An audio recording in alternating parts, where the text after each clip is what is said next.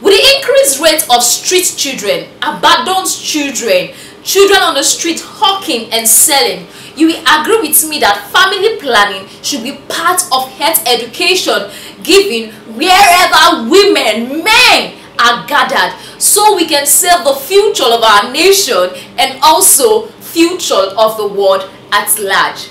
Good day everyone, and welcome back to Nurses Lecture Room YouTube channel. My name is Miss Mary, popularly known as a nurse with the difference, and I make learning easy and accessible for students. Today we are going to be talking about family planning. What have you heard about family planning? What are the various types of family planning? So by the end of this class, you will be able to answer all these questions correctly. But before we go into details, if you are new on our YouTube channel, please click on the subscribe button, turn on the notification button so you don't miss out in any of our video. Let's go there.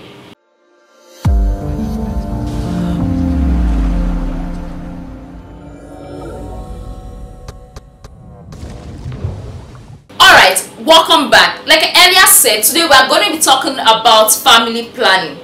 Looking at the streets, especially the streets of Lagos and also our local communities, let's go into that.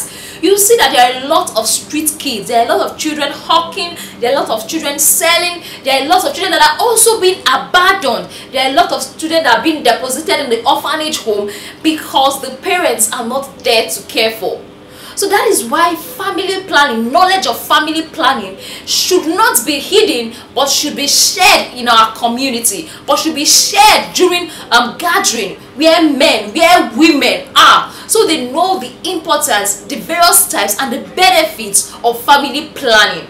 Do we get? So if family planning is inculcated into our normal health education talk daily, it is going to go a long way to help reduce the number of unkept children on our streets and in our community.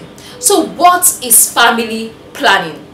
Family planning services are the ability the ability of an individual and couple to anticipate. It is what? It is the ability of an individual and couple to anticipate. Oh, this is what I want. Anticipate what you want.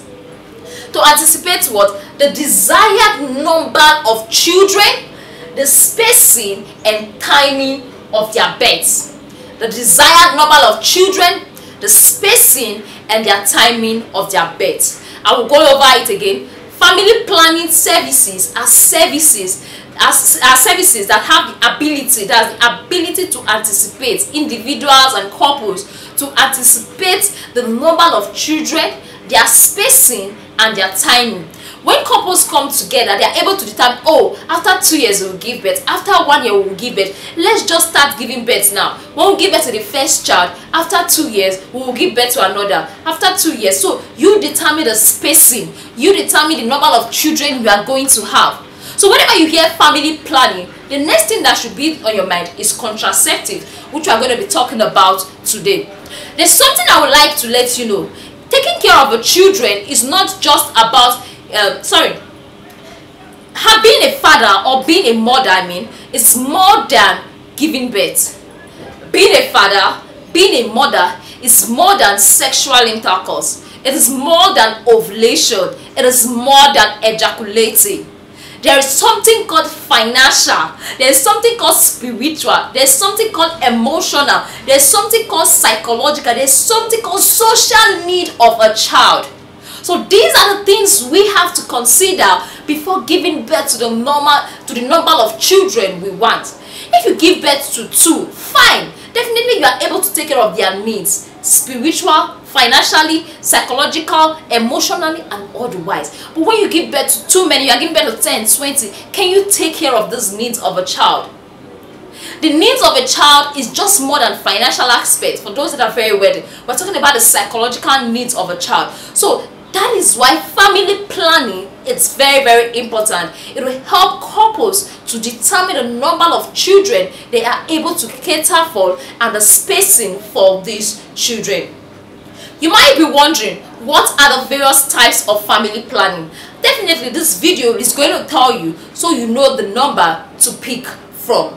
So the first one I have here is the traditional method. The traditional method of family planning. Under the traditional method of family planning, we have various types. The first one I have here is lactational amenorrheal method. It's just a big name. Lactation simply means breastfeeding.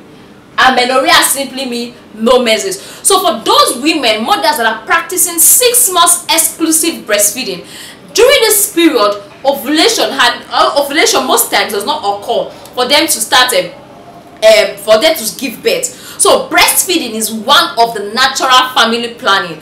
Outside the fact that giving your child exclusive breast milk make this exclusive breast milk make this child healthy, make this child look good, the other benefit of exclusive breastfeeding is that it is also another method of what family planning. Then the other I have here is abstinence. Yes, if you are not ready to give birth to children, you are not married, the best thing is abstinence. Abstain from sex. Abstinence is like the surest way. When you abstain, there's nothing going to happen. So abstinence, it's the surest way of family planning. It's a doper way of family planning, because when you abstain, how do you when they come? You know, possible. So abstinence is a traditional method of family planning. They also have fertility awareness method. That's whenever a woman is fertile, there are some changes that take place in the human body that makes her know, oh, I feel I'm in my ovulation period. You get, the first is safe period. For those that have watched our video on how to calculate our safe period, that will go a long way to help you know your fertile period, avoid sex, and that will serve as what? Family planning.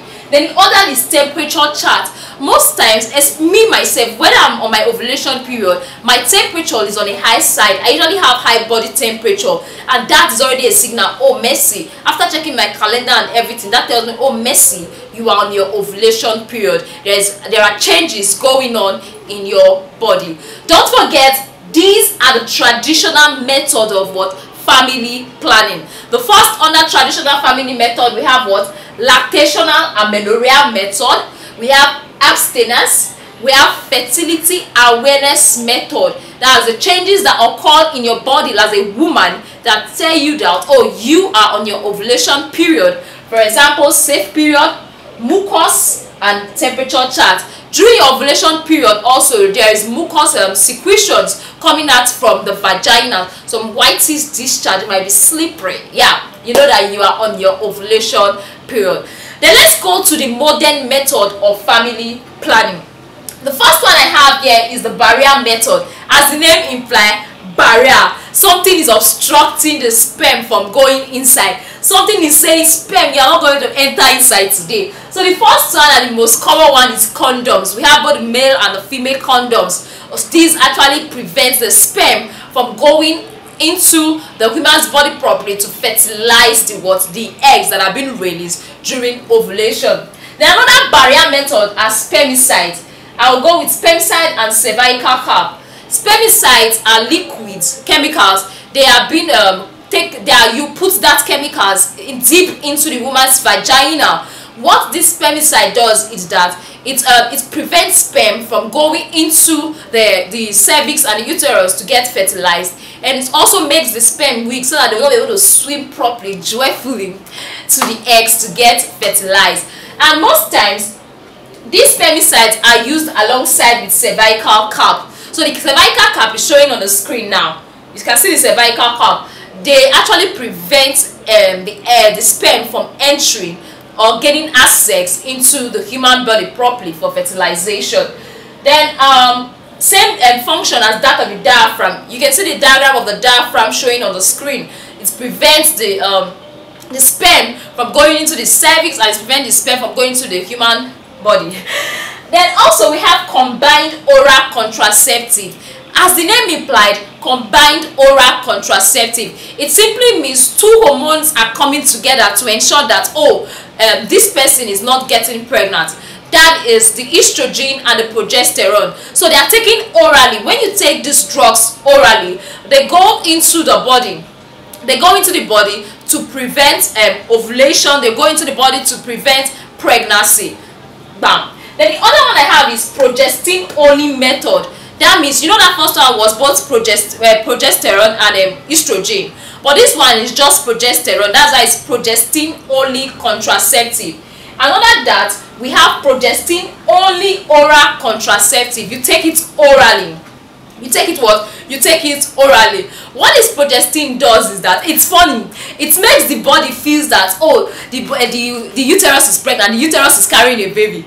So when the body now feels that the uterus is carrying a baby, they're like, oh, no need to release this. You get what I'm trying to say? No need to release, no need for ovulation to take place, no need for egg to be released. So the body is not like, after all, the uterus is pregnant. So that's what that progestin actually does when you take that contraceptive. Then we have injectables. Injectables are given, it could be 2 monthly, that's every 2 months or every 3 months, depending on the type you are taking.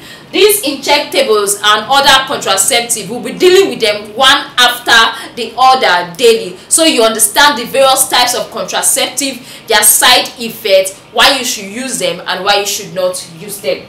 That's the injectables. Then the implants. The implants, you know, matchstick, they are small like that. They are being placed on this palm, on this what do you call this thing again? Tell me, I forgot to drop it in the comment section.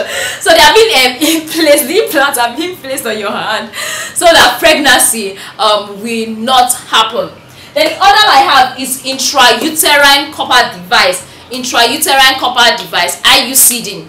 You know, normally most of these oral contraceptive and the others, what they do is that they release progesterone, which makes the body feel that the uterus is pregnant. What IUD does that, instead of it to release progesterone, it starts releasing copper, and this copper affects the mucus secretion. And when the mucus secretion is affected, definitely the sperm will not be able to swim joyfully to the egg. That's for IUCD. Then the other one that people are running away from is the permanent method of contraceptive. Alright, the permanent method of contraceptive, we have the female sterilization. Yeah, female sterilization, and male, they call it vasectomy. Yes, and that female sterilization can also be seen as a female bilateral tubal ligation, in which is a permanent method of contraceptive. It's actually carried out by those that have given birth to the desired number of children. They don't want children again. They just want everything to close. They don't have time to be going to the hospital every time for injections. They don't have time to be going to hospital for IUCD, because IUCD can stay over 3 years. Implants can stay over 3 years. IUCD, yes, they can. So they don't have time to be doing that. So what they just normally do, they just want the permanent method of contraceptive, so they can actually use the vasectomy or the female sterilization. So in our upcoming video, we will be talking about the importance and the reasons why a particular contraceptive should be used. Then also we'll be dealing with the various contraceptive one after the other. Alright, thank you very much for staying tuned. Thank you very much for watching our wonderful video. Don't forget to like, don't forget to comment, don't forget to share with a friend if you got value. Like we always send as a reminder, for those that have not joined our Telegram class and you are a nursing student, you are missing a lot. There's a lot to gain from our class. I wonder why you have not joined our classes. For those that have not joined, kindly send a message to the WhatsApp number showing on your screen. Thank you very much, and do have a wonderful day ahead. See you in our next video. Bye.